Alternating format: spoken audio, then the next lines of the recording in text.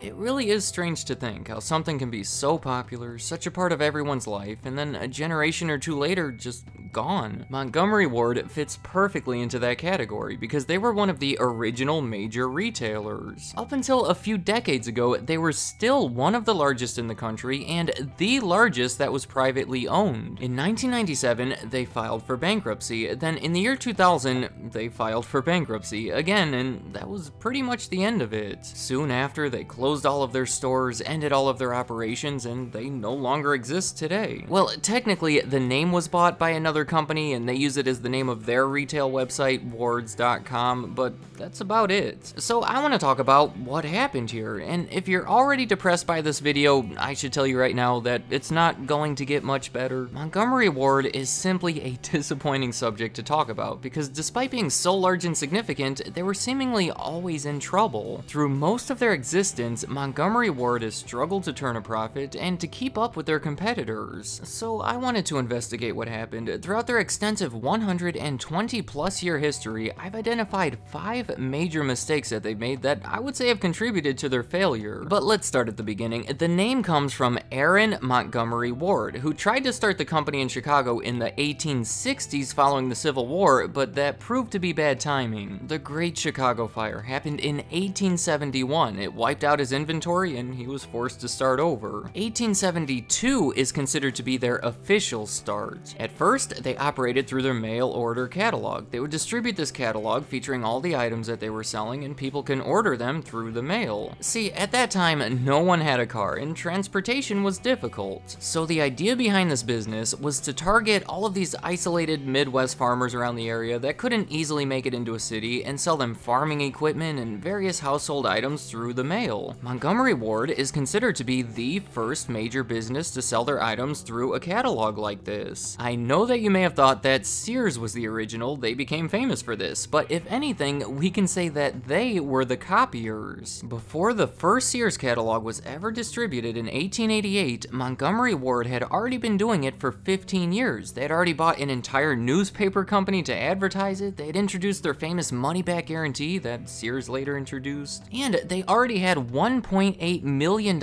in annual sales. Sears was following their lead and used many of their established tactics to quickly become a major threat. Which leads me to their first mistake: they refused to compromise the quality of their items. Which may not sound like a mistake at first, but you have to consider the circumstances. I said that the Sears catalog started in 1888, but that one technically was put out by a predecessor company that didn't involve Alva Roebuck and only featured watches and jewelry. The first one that was put out by the famous Sears, Roebuck & Company that featured a variety of items was distributed in 1893, which happens to be the same year as the Panic of 1893. It was the start of a national economic depression, which meant that the farmers didn't have much money, so Sears started selling lower quality, more affordable items. They became known for being the cheapest provider, and Richard Sears even started the slogan, "We always undersell." On the other end, Montgomery Ward refused to compromise their quality and position themselves as a seller of higher-end, more expensive items. It was not the best strategy during a depression, and it allowed Sears the opportunity to catch up and even surpass them. The year 1900 was the first time Sears outsold Montgomery Ward, $10 million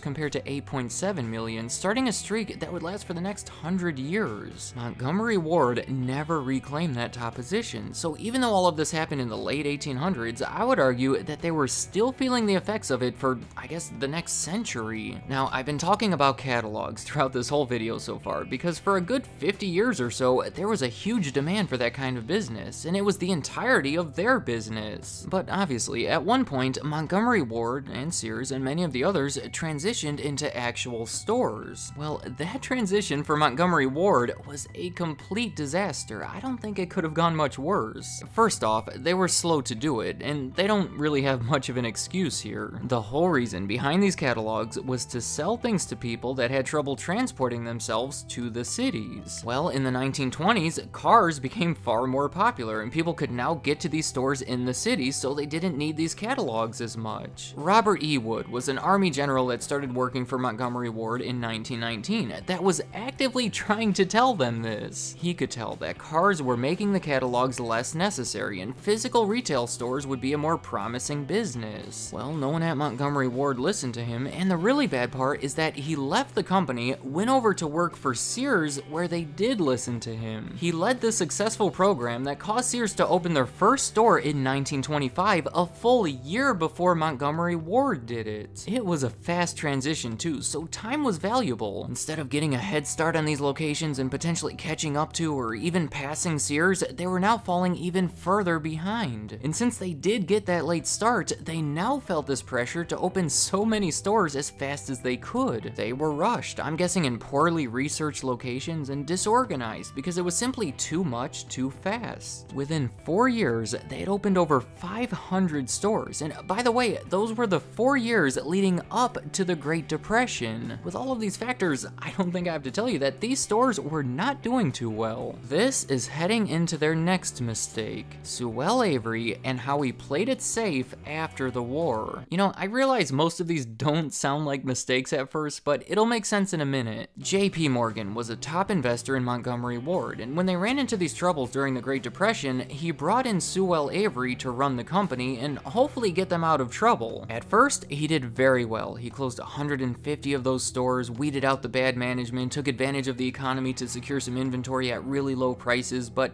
here's the issue. Following World War II, the economy was actually looking pretty good, but Avery believed that there was another depression coming around the corner, which there wasn't. It might have been a once bitten, twice shy type mentality. The company ran into serious trouble expanding right before an economic depression before, so they weren't going to make that mistake twice. This meant that while most other companies, including Sears, were taking advantage of the good times and using their money to expand, Avery was saving the company's money. They weren't opening new stores, they weren't updating old ones, and they were simply just holding on to their cash, which became less and less valuable as time went on. If the economy had gone bad, they were in a position to dominate that industry, but since it didn't, the strategy only hurt them. For the next mistake, I'm gonna jump ahead to the 1970s and 1980s because that's when Montgomery Ward was part of all these mergers and acquisitions. They were pretty much all disasters for both ends because remember, this company has always had trouble making money. In 1974, they were bought by Mobil, the oil company, and I'm sure you didn't expect to hear that because it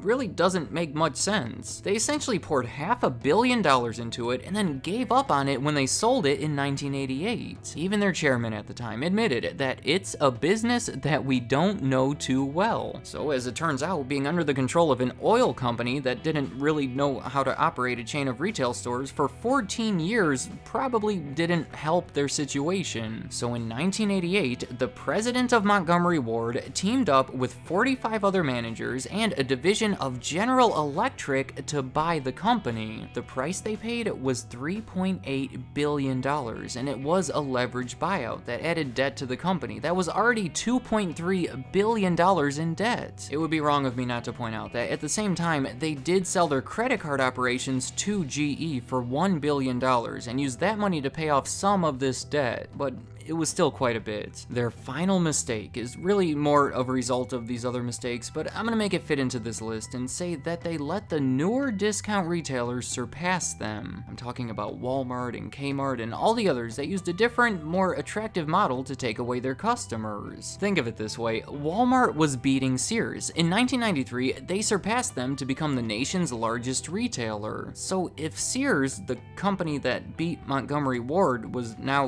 getting beat themselves, what chance did Montgomery Ward have? Do you see what I'm saying here? Much like what happened to Mobil, General Electric then spent years pouring money into the company before finally giving up on it. As I said in the beginning, Montgomery Ward filed for bankruptcy in 1997, then again toward the end of 2000, and I think it should make sense now. Years of struggling to make a profit, combined with the debt that was added through these acquisitions, and now a terrible lack of sales meant that they could not afford all of these debt payments. That's the reasoning behind the bankruptcy bankruptcy, and you know, this whole video has been so depressing that I want to try to end it on a more cheerful note. I'm guessing that most people have already forgotten about Montgomery Ward. Maybe you've heard of them before today, but you probably haven't been there, or if you have, they were likely already well on their way out. I mean, arguably their smoothest, most promising days were in the 1800s, and as time goes on, that memory's just going to fade more and more, but they are responsible for something that will live on for much longer. What I'm talking about is the classic Christmas character, Rudolph the Red-Nosed Reindeer. I know everything seems so random with them, but believe it or not, they did create it. As kind of a Christmas promotion, the retail stores would typically buy a bunch of coloring books and hand them out to the kids who would visit the store. Well, in 1939, they figured they would try to save some money and switch things up a bit. Instead of buying the books, they would make them themselves, and instead of a coloring book, they would make it a storybook. So they asked one of their catalog writers, Robert May, to write that story, and what he ended up writing was the original Rudolph the Red-Nosed Reindeer. They then printed 2.4 million copies of it and gave them away in stores across the country as part of their Christmas promotion. So there you go, there's a more cheerful ending, and strangely enough, I'm guessing that will be the thing that's most remembered about them. I mean, that reindeer went down in history. Let me know in the comments, what do you think of the depressing story of Montgomery Ward? If they had avoided some or all of these mistakes, would they still be around today? I would bet that if things had gone a little bit different at some of these pivotal points, they would still be significant. Also, I'm curious to know if you've ever been there, and if you have, what was your experience? If you have been only to that website, I'm not going to count that, just so you know. And any other thoughts about Montgomery Ward, leave them in the comments. I'd like to hear what you have to say. Thank you for watching.